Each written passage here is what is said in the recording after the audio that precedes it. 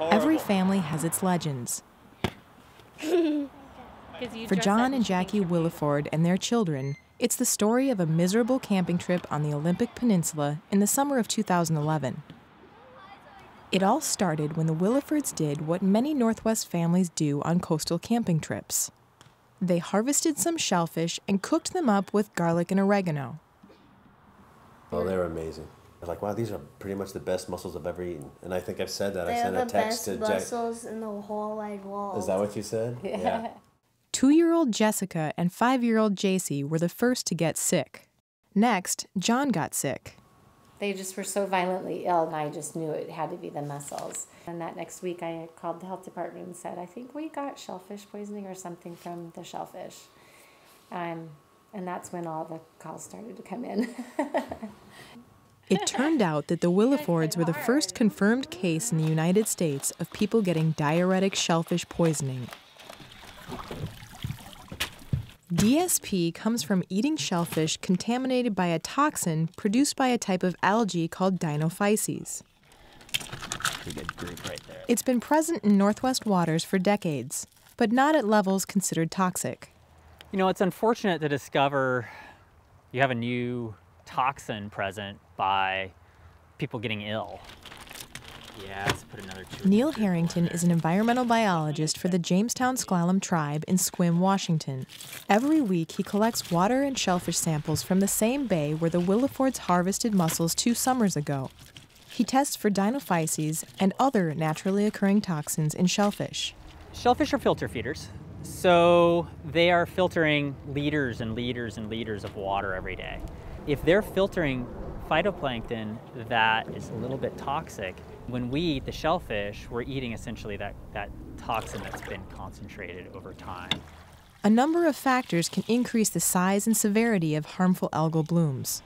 As the population of the Northwest rises and more land is developed, more fertilizers and nutrients get washed into the waterways. The more nutrients you add to a water body, the more algae there is. And the more algae you get, the more chance that some of those algae may be harmful. But on top of the local problem of nutrient runoff is the larger issue of global warming. Scientists believe the increase in prevalence and toxicity of dinophyces is linked to changing ocean chemistry and warming waters. There's a whole lot of changes that are occurring in Puget Sound, and they're not occurring in isolation, and that's the challenge for scientists. Stephanie Moore is a biological oceanographer for the National Oceanic and Atmospheric Administration. She studies Puget Sound's harmful algae.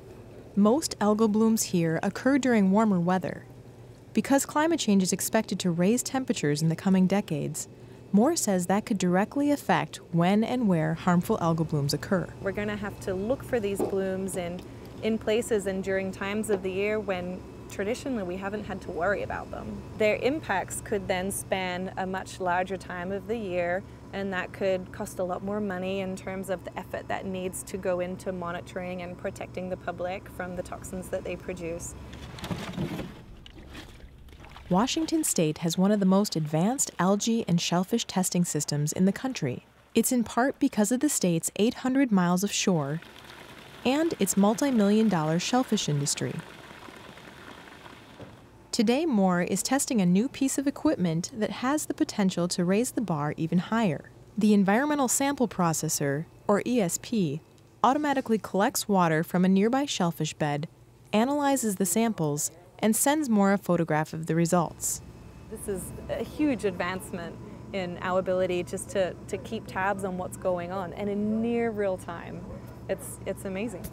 Moore says she hopes that next year the ESP will be equipped to monitor for dinophyces, the toxin that caused the Williford family to get sick. In the meantime, Jackie Williford says she'll continue to be extremely wary of eating shellfish. I think it's scary because you just don't know what you're getting anymore in foods. As for the rest of the family, well, not everyone has sworn off mussels. It doesn't change a thing for me. For him. Nice.